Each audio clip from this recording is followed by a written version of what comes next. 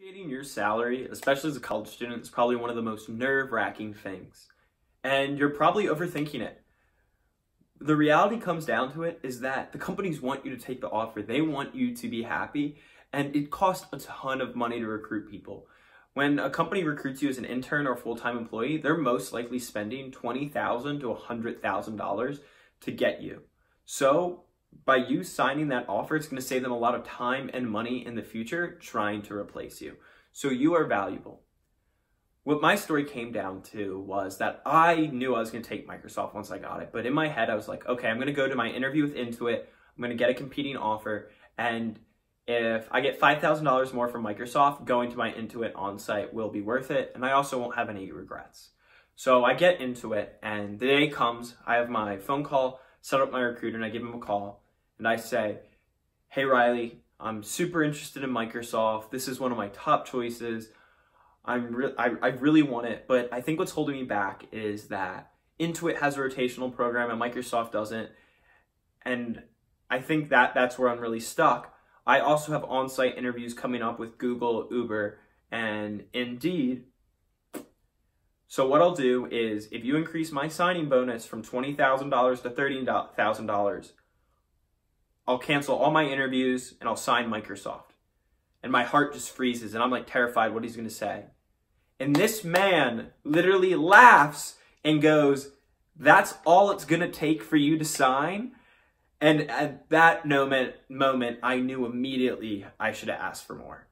And he like kind of chuckles again. He's like, yeah, man, we can make that work. And he's like, but here's what I'm going to do for you. I don't make the decision on this. I'm going to go back to the team and I'm going to ask for $40,000. And Riley goes, ask the team, and he gets me, and they come back and they offer me 35. But like, Riley could have just told them, like, the kid wants 30, let's just give him 35 to be happy. So I don't really know what went on over there, went on the other side, but I do know is that I should have asked for way more money. And then we could have met in the middle, and I definitely lowballed it. These tech companies put a ton of money into recruiting people, and when you get an offer, they want you. And they're willing to pay for you. You are a valuable asset to them. I ended up getting to Microsoft, and the amount of people that I met that got a higher signing bonus than me and more stock than me and had no competing offers and no other interviews has driven me insane. I don't want you to make the same mistake I did. I want you to maximize your offer. I talked to a ton of people on how they maximize their offer, and these are my tips for getting the highest offer possible. So number one, always negotiate. They are never giving you what they're most willing to pay. They want to save money because they just spent 50 plus grand to recruit you. They're trying to save money now. So they're going to give you the lowest offer possible. And the lower you take, the lower they're going to have to pay you over multiple years. Because if you only get a 5% increase every year and you started a lower, they're going to save money on the long run on you. So always, always make sure that you're negotiating.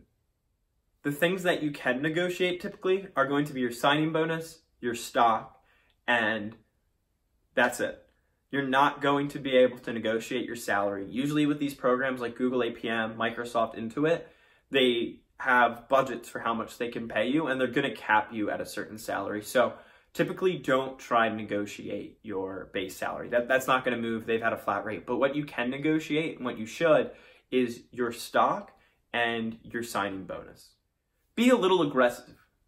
You should probably ask for a little bit more than you think. Like, I wanted 30, but, I should have just asked for 40 so that they would come down. And I think one of the things that really helps with this is try to talk to other people, as many people as possible, to find out what they're getting paid. That way, you can kind of negotiate, see what the willingness is. Reddit is a great place for this as well. And if you made friends with the other mock interviews, hopefully they can help you as well. What I will say is they're not going to pull your offer. If you ask for double, the recruiter's just going to laugh at you and tell you you're ridiculous. No one is going to pull your offer, so don't let that be a concern. Number 4, the recruiter is on your team. They want you to get hired. They've put a ton of time, money, and resources to get you hired. So they want you to accept your offer and be happy. But I will say, one of their goals is to get you to accept the lowest offer possible. They're going to know what that allowable range is for your offer in terms of stock, and your signing bonus, salary, and what's realistic, so they can help guide you. But ultimately, they're not the ones making the decision.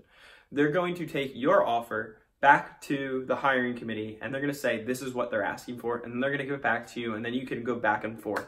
I had a friend that went back and forth with his team, negotiating 3 times. So, trust your recruiter a bit. Don't ask them what's the most, but just realize that they're most likely not out to get you. Finally, I want you to use anything you can to negotiate. My strategy was essentially that I put a dollar amount on Intuit's rotational program. I didn't necessarily believe that, but that was something that I felt I could leverage. I said that basically that I was interested in Intuit because of that program, but if Microsoft paid me more, I would take it, even though Microsoft had already offered me significantly more. Don't think you need an offer that pays more to negotiate for more. You can basically use different things as leverage, such as location, product, anything. I know multiple kids who got higher stock than me, and they didn't have any interviews or any other offers. They basically said, I just need this amount to sign, and they'll go back with that.